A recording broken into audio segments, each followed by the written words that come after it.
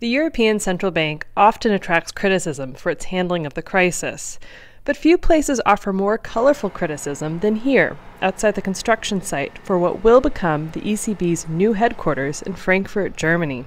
Graffiti artists spray paint their opinions on a giant scale. ECB President Mario Draghi becomes James Bond in this Casino Royale-themed mural. You can see him stacking his chips with German Chancellor Angela Merkel at his side. Mr. Draghi also makes an appearance as a disembodied head spitting out gold bricks. The images are critical, public, and totally sanctioned.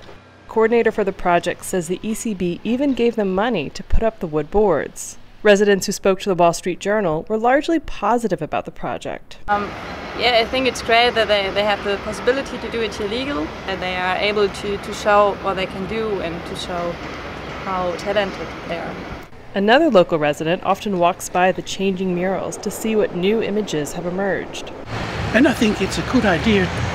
The interaction between the bank and the people in Frankfurt, especially people who are in arts and things like that. Graffiti artist Jorge Labrana, known as Fuego, says opinion over the sanctioned space is mixed among taggers.